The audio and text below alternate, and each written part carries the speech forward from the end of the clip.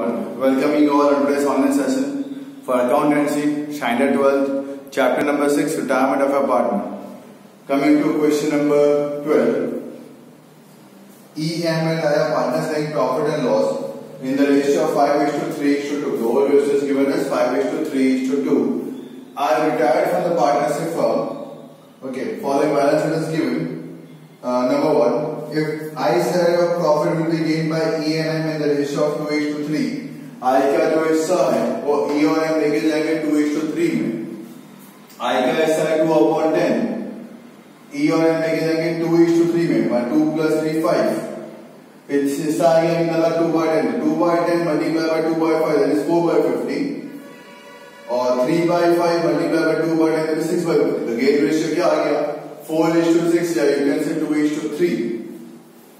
Again, goodwill of the firm is valued at rupees 1 lakh. 1 lakh goodwill है. I की goodwill 1 lakh into 2/10 that is 20,000. उसको बांट देंगे gain ratio में. Gain ratio क्या है? 4:6. So E account debit, M account debit to I. E और M के debit side पे to I's capital account. Bracket में goodwill. E में 8,000, M में 12,000. यहाँ पे by E goodwill, by M goodwill, I के अंदर 8,000, 12,000. Next, BDR इंक्रीज करना 10% से. So BDR आपको डेटर्स देके देखा 40,000, BDR देके देखा ऑलरेडी 2,000. डेटर्स दिया है 40,000, BDR already given as 2,000. 10% से इंक्रीज करना है तो 40 का 10% 4,000. अब तुम्हारा BDR हो जाएगा 6,000, रिमेनिंग 34,000. तो BDR बढ़ गया तो मुझे यहाँ पे लॉस हुआ 4,000. बिल्डिंग की वैल्यू हो गई 110%, तो फायदा हुआ मुझे 10% इस बार बढ़ गया तो 12,000 से मेरी बिल्डिंग बढ़ गई. ठीक है, अब मेरी बिल्डिंग हो गई 1,32,000. ओके, उसके बाद मशीन की रिड्यूस हो गई 10% से तो मुझे लॉस हुआ टू मशीन 8,000. 80 का 10% दैट इज 8,000. अब मेरी मशीन की वैल्यू हो गई 72,000. Okay, annual insurance premium of 24,000 is paid for the year ending 36/17. हमारा साल खत्म होता 31/3/17 तक, तो 3 महीने का प्रीपेड. 24,000 पूरे साल का, 3 महीने का 6,000 बाय प्रीपेड इंश्योरेंस.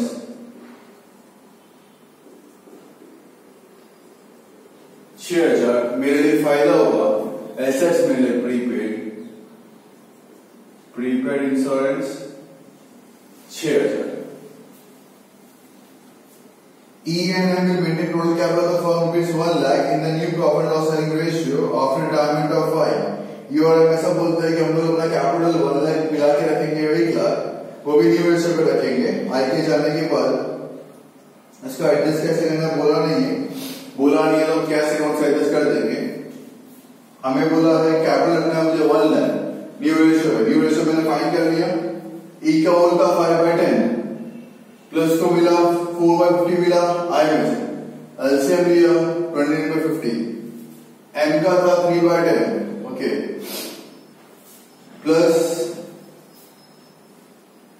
उसको मिला 6/50 आई में से तो आ गया 21/50. तो न्यू रेशियो क्या आ गया 28:21 आ गया न्यू रेशियो. मुझे बोला कैपिटल रखने के लिए न्यू रेशियो के बेस पे दैट इज 1 लाख. 1 लाख को बांटूंगा 29:21 में. तो E के रखेगा 58,000 और M का होगा 42,000.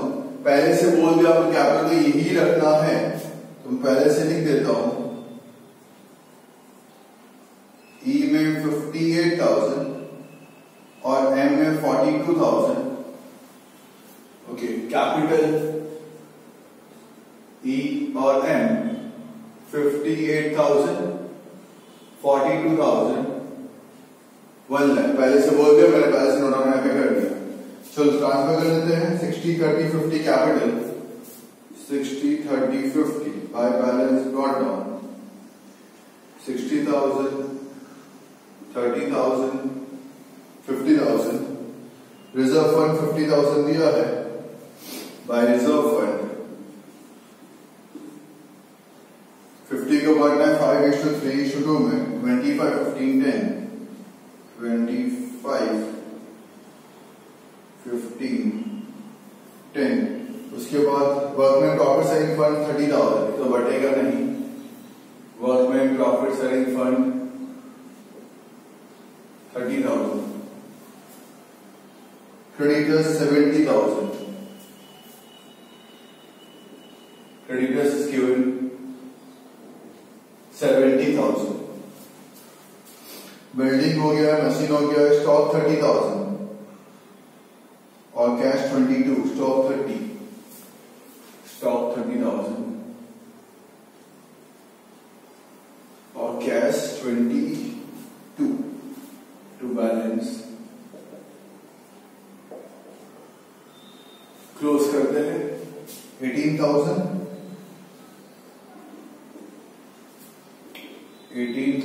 में से 12,000 में तो रिमेनिंग 6,000 टू पार्टनर्स कैपिटल 6,000 को बांटना है 532 में 3,000 1800 एंड 1200 प्रॉफिट हुआ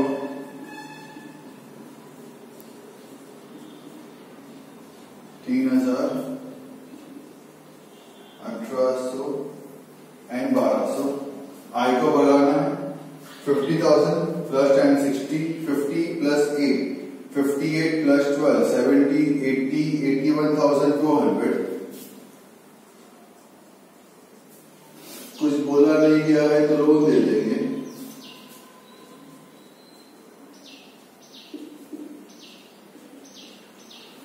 आइस लोन 81,200 अब जरा हिसाब ई का मान लेते हैं ई में क्रेडिट आता है 60 प्लस 25 85 प्लस 3 88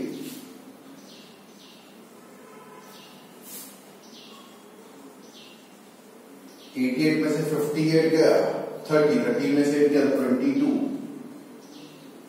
मतलब ई कैश विड्रॉ करेगा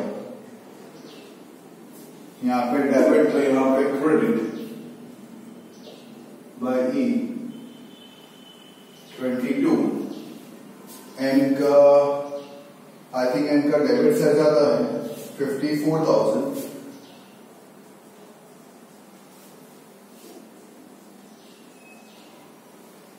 30 plus 15 45 46,800 the remaining amount will be 7,200 to by cash sorry यहाँ पे डेबिट है 2 capital 70,200 29,200 29,200 70,200 by balance added down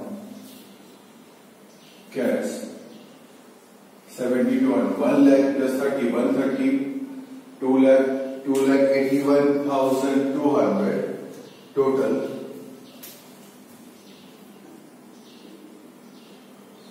$281,200 okay so with this sum तो I hope so बहुत इजी था कुछ नहीं था सिर्फ कैपिटल पे यहाँ पे एडजस्टमेंट दिया था उन्होंने पहले से ही बोल दिया था कि हमें यहाँ पे कैपिटल जो मेंटेन करना है 1 लाख रुपीज मुझे मेंटेन करना है एज ए कैपिटल जो कि अपने हो जाएगा न्यू रेशियो में बस ये रेशियो सीखना था आपको कैसे मुझे रेशियो की अमाउंट फाइंड करनी है दैट्स इट आपको इतना करना था यहाँ पे पहले से बोल दिया गया था आई का जो भी हिस्सा था वो ई और एम लेके जाएंगे इन द रेशियो ऑफ 2:3 तो इससे मैंने यहाँ पे न्यू रेशियो मैंने फाइंड यहाँ पे कर दिया 2:3 के बेसिस पे न्यू रेशियो आ गया मेरा यहाँ पे 29:21 फिर बोला गया था हमें कैपिटल मेंटेन यहाँ पे करना है कुछ न्यू रेशियो के बेस पे 1 लाख तो न्यू रेशियो आ गया मेरा यहाँ पे 29:21 1 लाख तो बांट दिया दैट इज 58,000 42,000 मुझे कैपिटल का अमाउंट पहले से मिल गया ट्रांसफर कर दिया मैंने पार्टनर्स कैपिटल में debit side to balance carry down लिख के, ओके। फिर मैंने क्लोज किया, आई को क्लोज किया, टोटल अमाउंट आया 81,200, उससे मैंने लोड में कन्वर्ट यहाँ पे कर दिया, एंट्री पास कर दी मैंने लायबिलिटीज में। फिर ई का टोटल किया, डेबिट साइड ई का ज्यादा था, सॉरी क्रेडिट साइड ई का ज्यादा था, डेबिट साइड में डिफरेंस अमाउंट आया, लिखा मैंने कैश टू कैश, दूसरी कैश में पास कर दी मैंने। एम को प्लस किया, एम का डेबिट ज्यादा आया, क्रेडिट कम आया, डिफरेंस अमाउंट कैश लिख दिया, दूसरा मैंने ट्रांसफर कर दिया कैश के डेबिट साइड में। फिर मैंने कैश को क्लोजअप किया, कैश को क्लोजअप करने के बाद जो भी डिफरेंस अमाउंट है ट्रांसफर किया उसको मैंने पैसेट्स में, okay. So some is very much easier, कुछ है नहीं कंसेप्ट में डार्क के अंदर, बस एक आध दो चीज आपको चेंजेस मिलते रहेंगे, कैबिन में आपको चेंज मिला, रेशियो में आपको चेंज मिला, जितनी आप प्रैक्टिस यहाँ पे करोगे you will be very confident with solving this particular sums. Watch the video again and again, if you feel like एक बार में समझ में नहीं आया एडजस्टमेंट्स को वापस से पढ़िए, वापस से ट्राई कीजिए, वॉच इट कि मैं एंट्री कहाँ पे और क्यों कर रहा हूँ, ओके। आपको मैं समझाता हूँ दो बार अलग अलग तरीके से, so it is you people who got to understand that, okay. अब देखो जितनी बार देखना चाहे, download it if it is possible for you people, or watch it as many as times you want to. That's why I'm sending you the videos. Zoom पे lecture देंगे तो एक बार में खत्म हो जाता है, but you will not be able to understand it for one time. So it's better now. You can watch the video again and again. So watch it till the end. Thank you all.